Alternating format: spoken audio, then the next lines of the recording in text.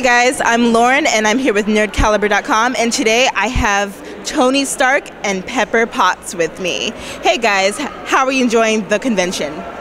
It's pretty awesome. Yeah? It's amazing. Really? Cool. Now, what inspired your cosplay? Obviously Iron Man did, but what made you want to be Tony Stark and Pepper Potts? Well, he is Tony Stark. I'm always Tony Stark.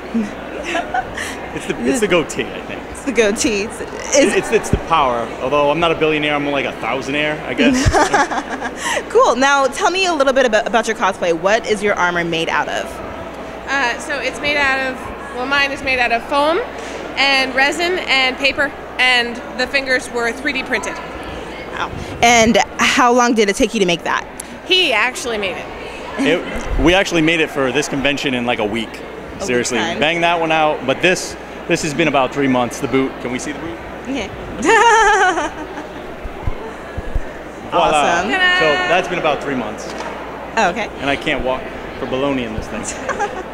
Now, so I take it the boot was the most tedious part. Yeah. Lots of planning, lots of like 3D printing parts and sculpting and sanding and all that fun stuff. Yes, and I see here you have my arc reactor.